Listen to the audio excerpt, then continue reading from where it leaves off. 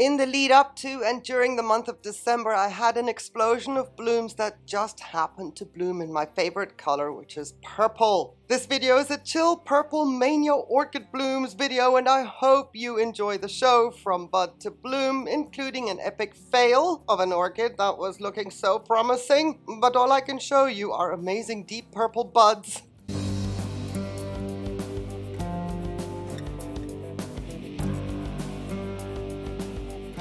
It started out with my Vanda Chow Prior coming into bloom for the second time within the same calendar year, but this time one of the side branches bloomed for the first time with 2 spikes. This orchid is a reliable bloomer for me, despite the fact that she has to tolerate low temps down to 5 degrees Celsius. But she is holding on, and her blooms last a good part of 2 months when she blooms, starting November through mid-January. This year is the first time that I have had botrytis on the blooms, but that is because I now have to mist the whole orchid from higher up because there are aerial roots all the way up there. The fine mist landing on the blooms in combination with cooler temperatures resulted in botrytis, but I did a video on that where you can see the fungus on the blooms. Here, for this video, I'm showing you how beautiful and perfect they are. The fragrance of this orchid is insane even during the colder months of the year. She has a sugar blueberry fragrance that is now even more intense because of the 4 spikes. I absolutely love this orchid, and I'm glad she's doing so well.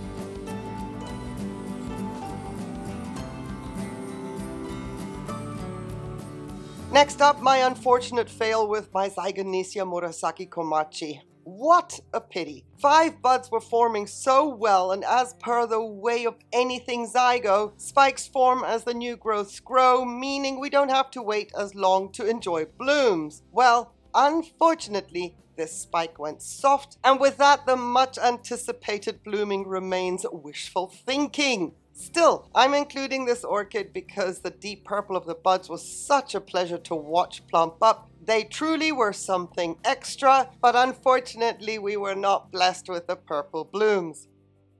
My Dendrobium Victoria Regina did not disappoint though, forming buds for the 3rd time within the calendar year, and considering that the temperatures are on par with what she likes during fall and winter here in southern Spain, I was not fearful of any buds blasting, unless I made a mistake when I bumped her up on a bigger mount while she was in bud. It all went well though, and this is what has been happening on the patio for the past 8 weeks. I have always tried to capture the true depth of the purple color, and for that reason you see so many different color hues. I took the camera out at all times of the day to see if I could capture the true color, and then one day it happened. It was dusk just as the sun had set, and well, those are the darker images, but the true color of my Victoria Regina is right there. Finally, an incredible orchid.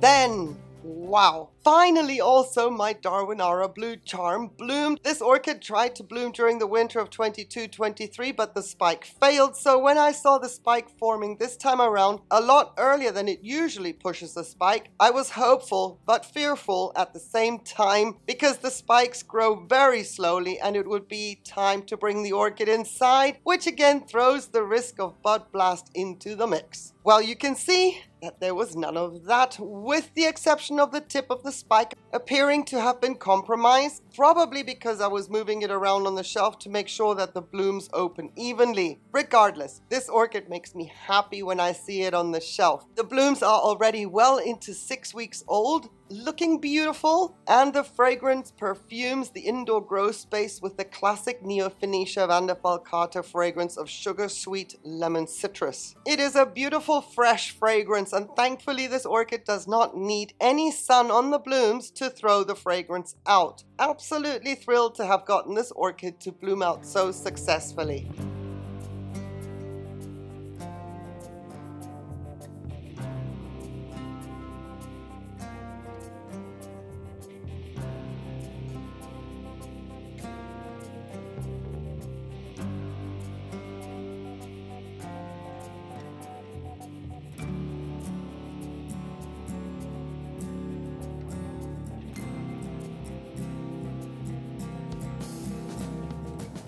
And finally, I'm going to show you the fantastic color purple of my weirdo Vandacostylus Lusneri Blue. Most of the blooms are deformed, but this orchid blooms with blooms that have a holographic sheen to them. They open up deep purple, and as they age and are exposed to the sun, the hologram effect becomes more and more evident, creating a sparkle with different hues of purple. If you are happening to see this orchid in bloom for the first time, it is easy to understand why the first reaction would be, what a shame. I had that for several years, but now this weirdo is a staple in my collection, and I just appreciate the fact that she colors up like this on the patio at a time of year when things are harder to get to bloom out. And of course, I would not want to be without the Lusneri fragrance of gardenia, sugar, and lemon either. This orchid throws that fragrance out and competes easily with the Chow Prior that is within meters of this one during the winter. It cannot be ignored that she also has deep purple root tips when they are in active growth. It's just amazing. Weird, but amazing.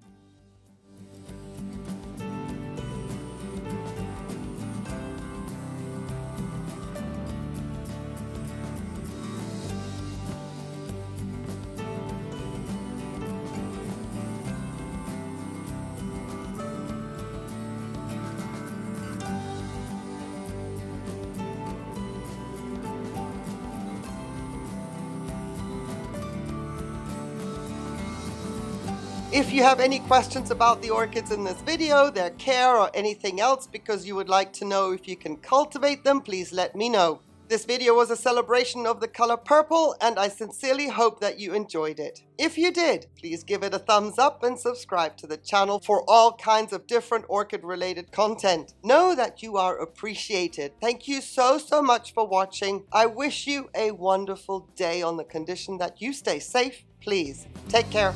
Bye.